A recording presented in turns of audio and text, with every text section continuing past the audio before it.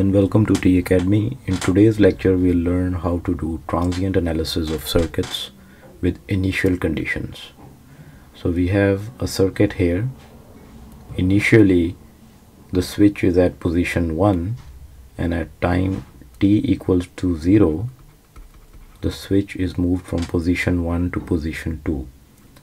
And we are interested in finding out the current through the resistor R2, let's call it I2, as a function of time once the circuit is switched.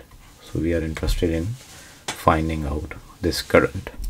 So in order to proceed with this analysis, we will utilize the condition that the voltage across the capacitor, let's call it VC, it cannot change instantaneously. So before the circuit is switched, if the voltage across the capacitor is VC of 0 minus, then after switching, let's call it VC of 0 plus, these two should be equal. And this comes from the law of conservation of energy. We know that the energy stored across a capacitor is given as 1 by 2 CVC square. So VC cannot change instantaneously since there cannot be a buildup of energy in the dynamic system instantaneously. So now we'll analyze the circuits in both the conditions. So this is the circuit at time t equal to 0 minus. So before the switch is turned on, we have a circuit like this. Now in this circuit, whatever the current is supplied by the source, let's call it IS, it cannot flow through the capacitor. The capacitor will behave as an open circuit, and this is due to the reason that the impedance of a capacitor, which is given as 1 by j omega c, so at DC, at omega equal to 0, the impedance offered by the capacitor is infinity. So for DC, there cannot be any current flowing through the capacitor, and all of this supply current will flow through the resistor R2. So we are interested in finding out the charge stored on the capacitor at t equal to 0 minus. And from here we can see that whatever the voltage across the resistor is with this polarity VR2, it is equal to the charge stored across the capacitor. And this we can simply find out by voltage division. The voltage across the resistor R2 is equal to 3K divided by 3K plus 6K times the supply voltage, which is 12, and thus we can find out the initial charge stored on the capacitor as 4 volts. Now let's see what happens when the switch is moved to position 2. So now we have a circuit like this. Let's call the voltage across the capacitor as V of t. So now I'll apply KCL at these nodes and find out all the currents that are leaving this node. So let's call the current through the resistance R1 as I1, the current flowing through the capacitor as IC, and the current flowing through the resistor R2 as I2. So if I apply KCL at this node, I can write that I1 plus I2 plus IC is equal to 0. Now let's write these currents as a function of the voltages.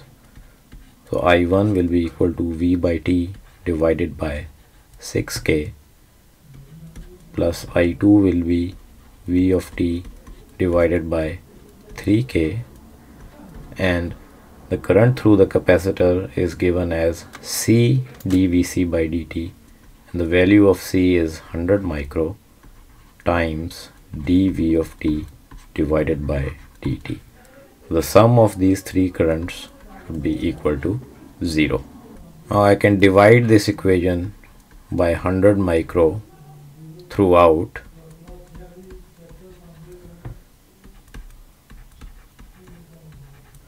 and this will give me the final equation as dVc by dt plus 5 times V of t.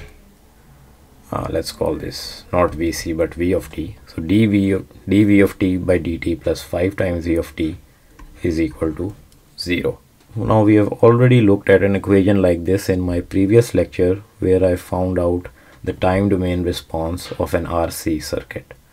There we solved a differential equation like this, and we found out that the solution of the equation is of the form a e to the power minus t divided by tau, where tau is the time constant.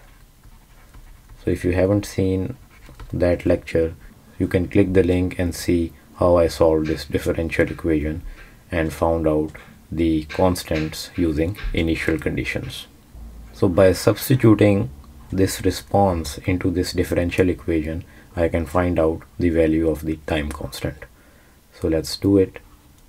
D by dt times a e raised to the power minus t by tau plus 5 times a e raised to the power minus t by tau is equal to 0. So taking the differentiation, I'll have minus 1 by tau times a e to the power minus t by tau is equal to minus 5 times a e to the power minus t by tau. So a e to the power minus t by tau can cancel from both sides, and I get the time constant value as 0.2 seconds. So the unit of time constant is seconds. This now I can substitute in the solution to get my voltage V of t as a e raised to the power minus t divided by 0.2.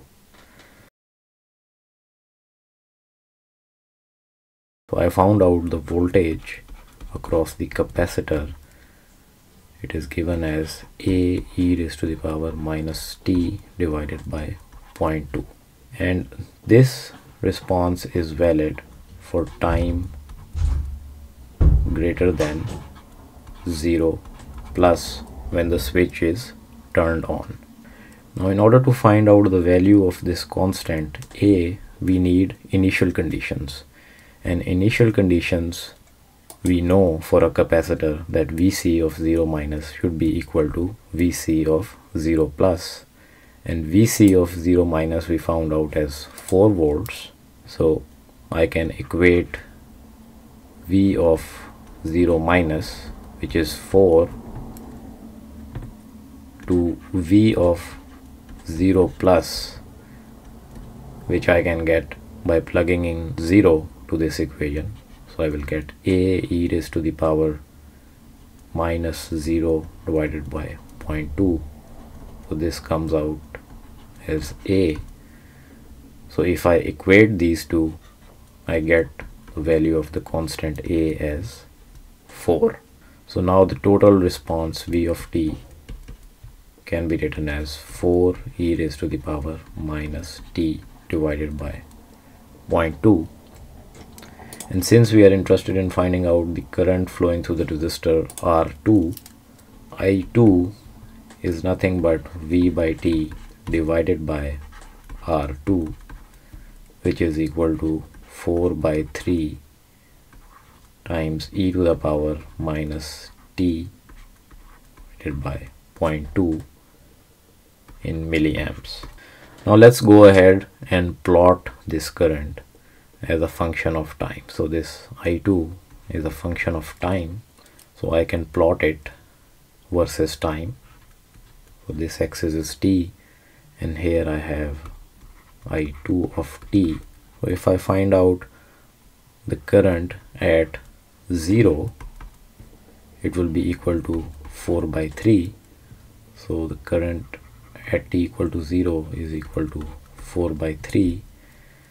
So first always find out the value at extremes. So at infinity, e to the minus infinity will be 0, so this will be equal to 0. So I know that the current will decay to 0 exponentially at infinity. And I also know the time constants. So this is one time constant, this is two time constants, three time constants, and let's say here we have 5 time constants.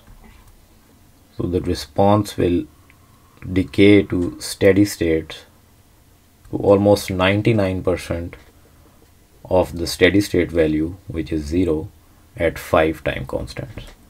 And at 1 time constant, the response will be 63% of the initial value. And at each subsequent time constant, it will be multiplied with a factor of 0.63. And eventually at 5 time constants, it would be almost 99% of the steady state value. So this is the solution of this circuit. I hope you like this video. If you have any other requests or something you want to learn, feel free to write in the comments and I will surely make a video on it. Thanks a lot and see you in the next lecture.